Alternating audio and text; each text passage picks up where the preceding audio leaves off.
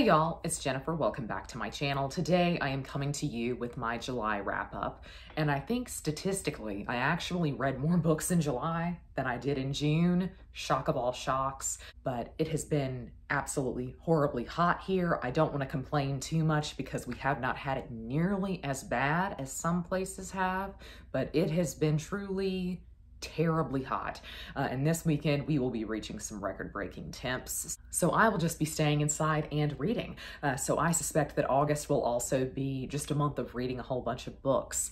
But coming off of June, which was just a massively great reading month, I think I read my favorite books of the year in June. It was just a great reading month all around. July, though I read a lot, I feel like I had so many forgettable reads. Let's go on and get into this list. The first book that I want to talk about is actually a book that I am still currently reading, but I am a good ways into, and that is The 12 Caesars of Suetonius.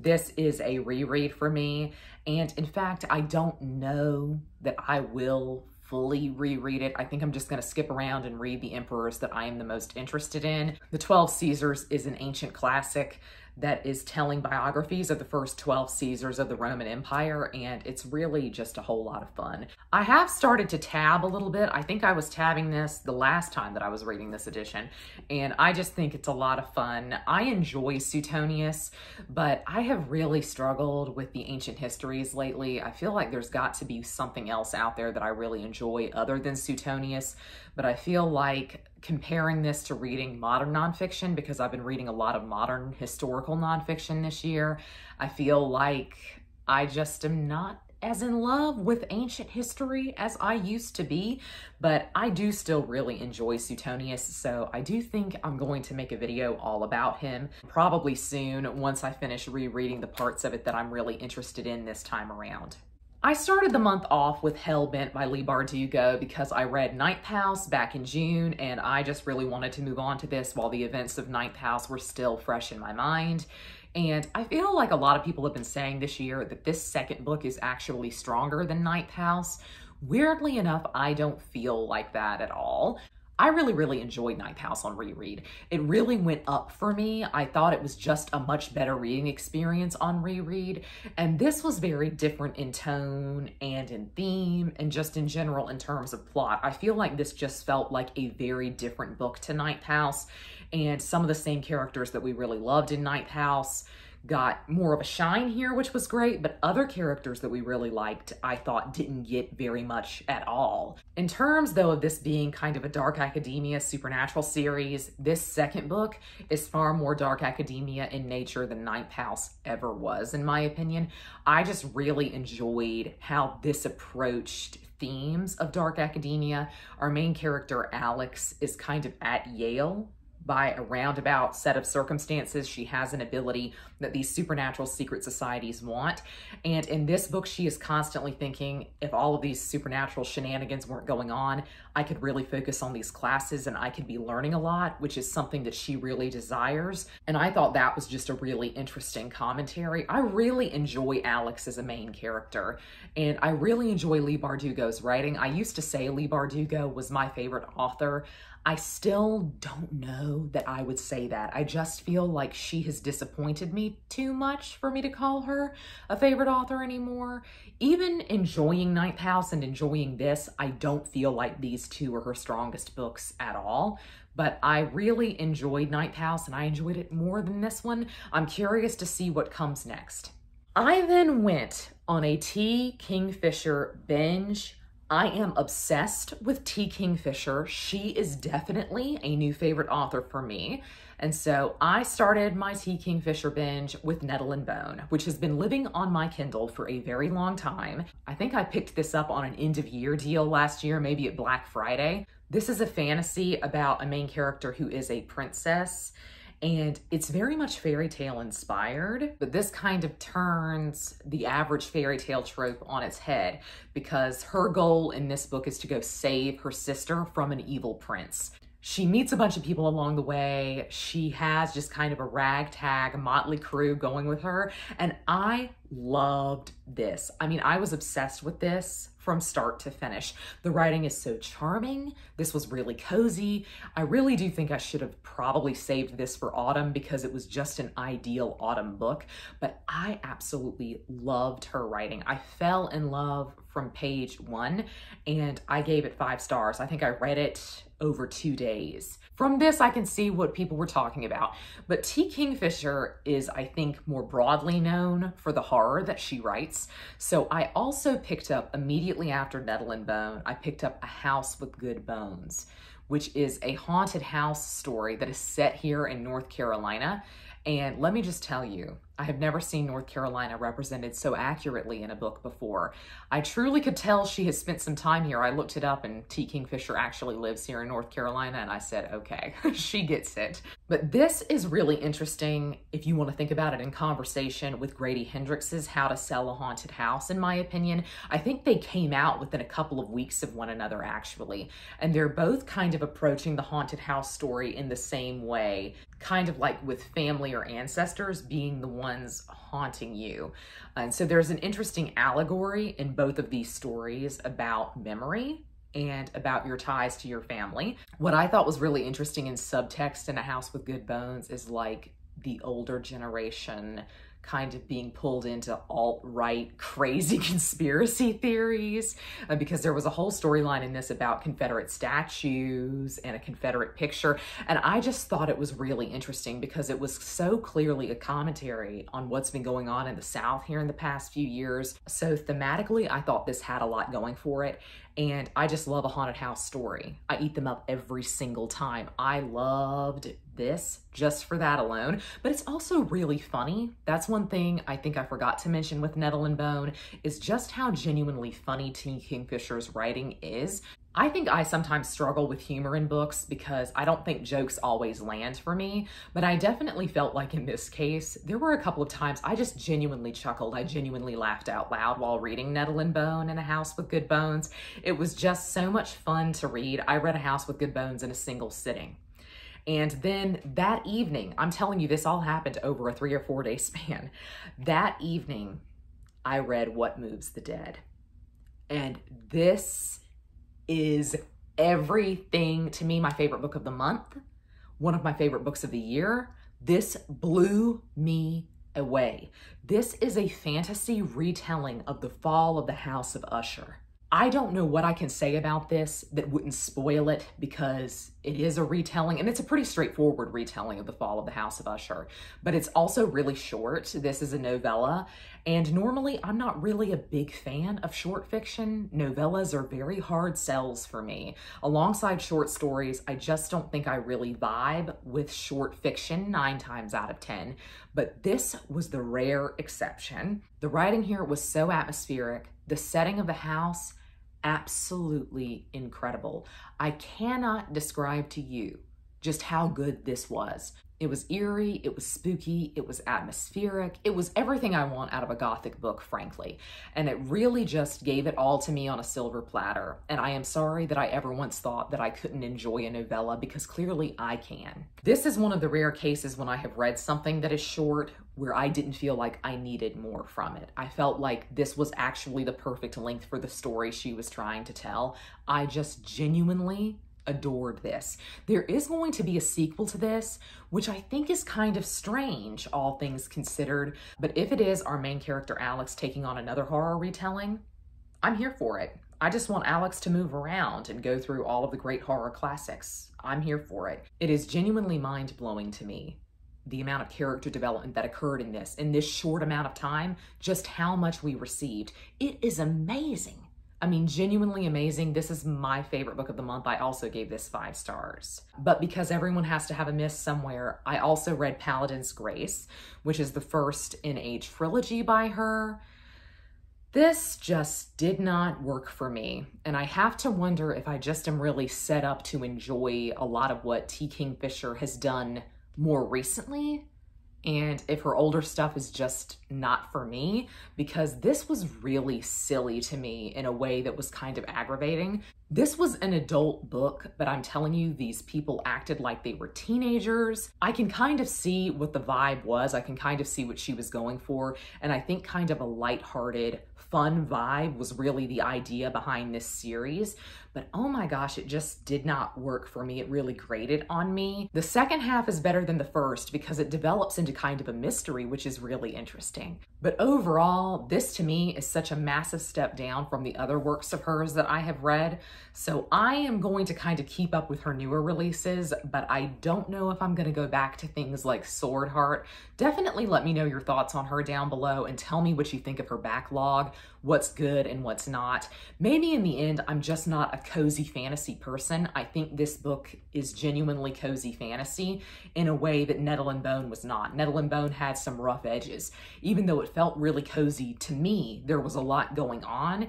And this book was just silly to me. And I don't think that's a tone that works very well for me as a reader. So I'm interested in her backlog, but I definitely won't carry on with this trilogy. Let's talk about YN by Esther Yi, which I kind of recorded a reading vlog around, so I'll try to keep my thoughts on this one short.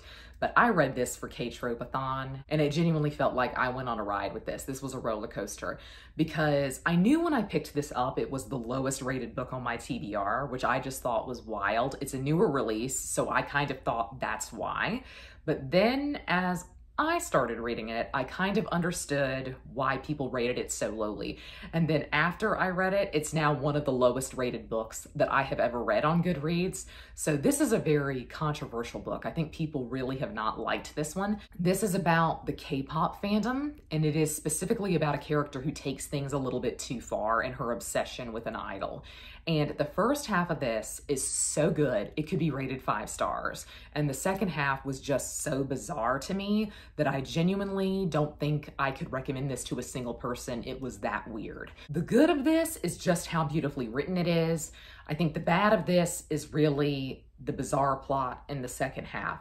This went weird and it went chaotic in a way that I really didn't predict from the beginning, but it really wasn't even fun. I think a lot of times you're reading these books about unhinged women and you're at least having a good time watching the roller coaster ride. But here, I really just was confused. The second half really left me scratching my head, and I really wondered about the writing process of the book. This was massively disappointing to me by the end, but the first half was so strong, I still gave it 3 stars because I felt like there were some really big highs and lows here, but when the highs were high, I felt like the book couldn't be improved on. But then the lows were so low, I was just left with a lot of questions about this. So I settled at 3 stars, but this one has still left me vaguely confused about my feelings. I also read The String of Pearls this month, which is a Penny Dreadful. And this is the first time that Sweeney Todd was ever mentioned in literature. And Sweeney Todd is one of my favorite musicals. So that's really why I was interested in picking this up. Last year during Booktober, I read 2 Penny Dreadfuls and I adored one. And one was just kind of middle of the road for me, but I've been curious about another Penny Dreadful for a long time, and I felt like I needed something kitschy. I kind of felt like I was going into a reading slump here in the back half of the month, so I really wanted something that would kind of propel me forward in terms of plot. This is a shockingly short Penny Dreadful. This was only like 300 pages. I have to assume there was like a Sweeney Todd series maybe, and so he'll pop up again.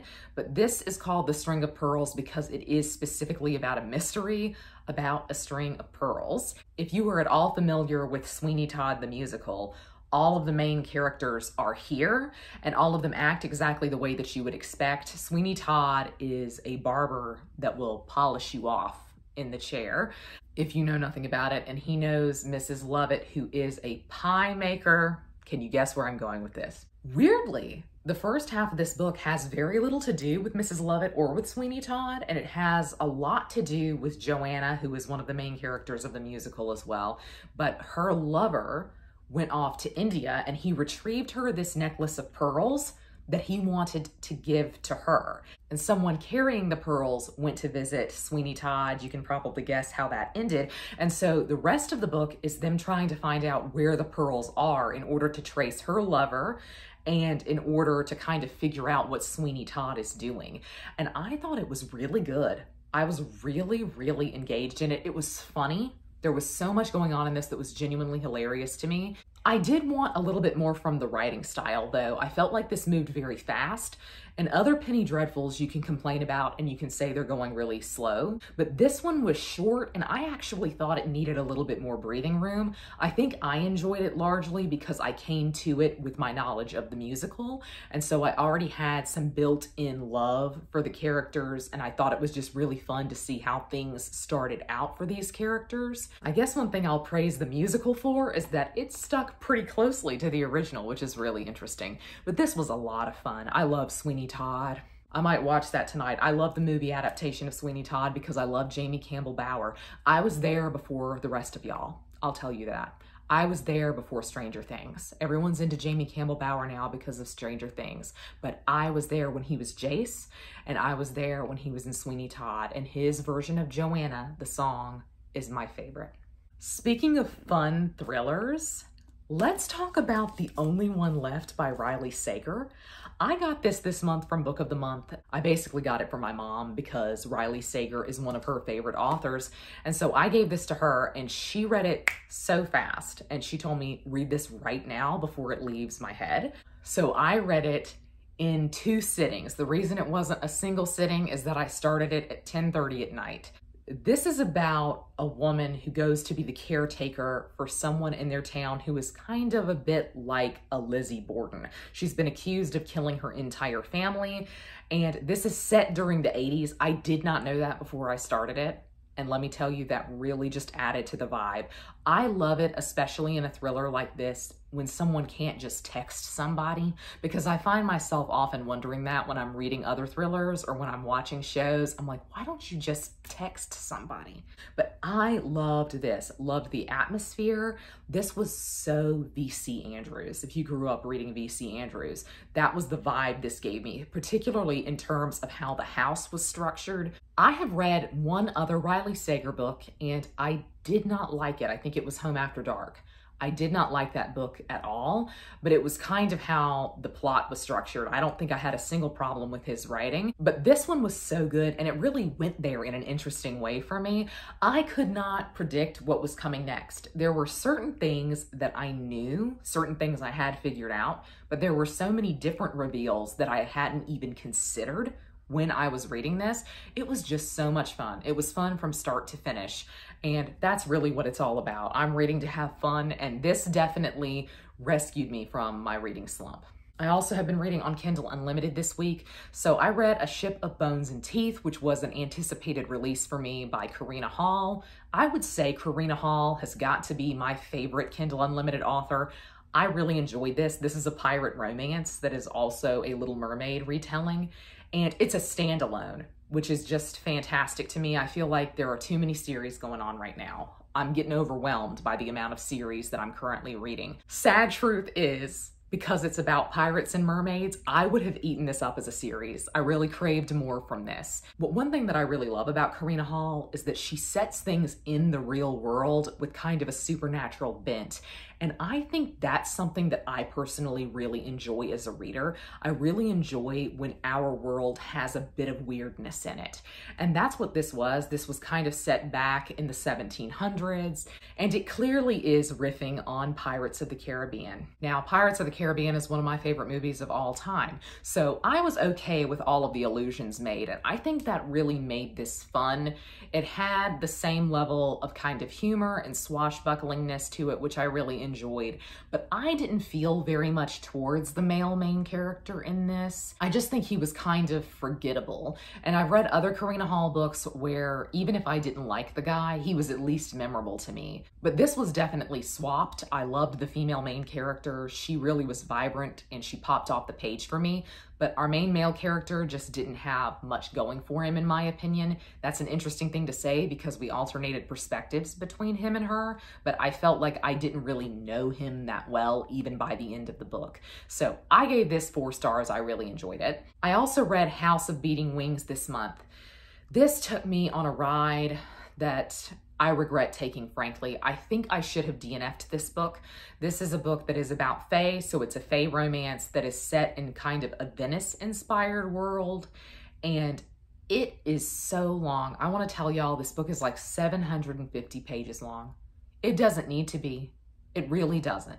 The kind of tagline for this book is that the main character finds out from a seer that she has a royal future. She'll probably marry someone in the royal family. In order to bring this about, she needs to find these 5 metal crows and kind of free them. That tagline is something you don't experience and you don't know anything about in the book until maybe the 20% mark. So I kind of think that was frustrating. To me, the pacing here was just not that great.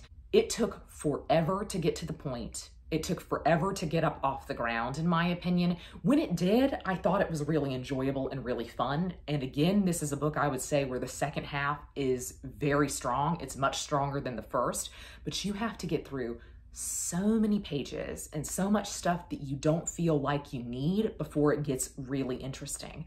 Because in the back of your mind, throughout that first half, you keep thinking, well, something interesting is going to happen probably when she finds one of these birds. Well, it feels like it takes forever to get to that point. It's a shame because the world was really interesting. I think the characters went through some interesting character development. I enjoyed the romance here, but otherwise, this one just was a little bit disappointing to me. I don't think I will carry on with this series, but you never know. I just really thought the world was very interesting, so I might give in one day and come back to this. Last but not least is a book that I barely finished in the nick of time to include in this wrap-up, and that is A Good Girl's Guide to Murder by Holly Jackson. This is the first in a YA thriller trilogy. I really, again, was reading this because I felt like I was just kind of slumpy here in the back half of the month, so I wanted something pacey, and this is, let's just go on and say it, absolutely ridiculous. It strains credulity. You can't believe 90% of what's happening, but my gosh, is it fun. Of everything YA that I have read recently, particularly just this year, I actually feel like this book truly is marketed to the YA age range. A lot of times nowadays, I feel like I'm reading books that are said to be YA, but they're clearly marketed towards someone like me, who was the YA age range, you know, years and years ago when YA became big, but those authors have just kind of grown with us as a generation, and I think the real YA age range is sometimes forgotten about by authors. But this truly did feel marketed towards the teenage audience specifically, and I really, really enjoyed that. One thing though I'll say for this, it doesn't really look like a long book, but there are parts where this just kind of drags a little bit in my opinion, and that's unfortunate because I feel like about midway through the book, I was just thinking, when will this end? But then that back quarter was so incredible and it revealed so many things that I truly did not see coming. I don't know what that says about me. Maybe it was obvious to others, but I'm often not reading mystery novels trying to figure out who the killer is. I'm just having fun. I'm along for the ride a little bit, but I do think this was genuinely innovative. I really did not see this coming. I got a box set of this trilogy, so I'm definitely going to carry on. I really appreciate the fact that it's a mystery that was wrapped up in this single book, and I think the other 2 books in the trilogy are also focusing on different mysteries, so I really think that's great. I have seen YA mystery trilogies where it's one mystery across 3 books. I just don't see how you can drag it out that long. So those were all of the books that I read in July. I kind of feel like I'm forgetting something, weirdly enough, but I had a fairly decent July. It just wasn't as much of a banger as June was, but at least I discovered T. Kingfisher this month. Wow, what an incredible author. I would love to know down below if you have read any of these. I would love to know what your best and worst book of July was, but that's going to be all from me today. I hope you're all having a great week. Happy reading. Goodbye.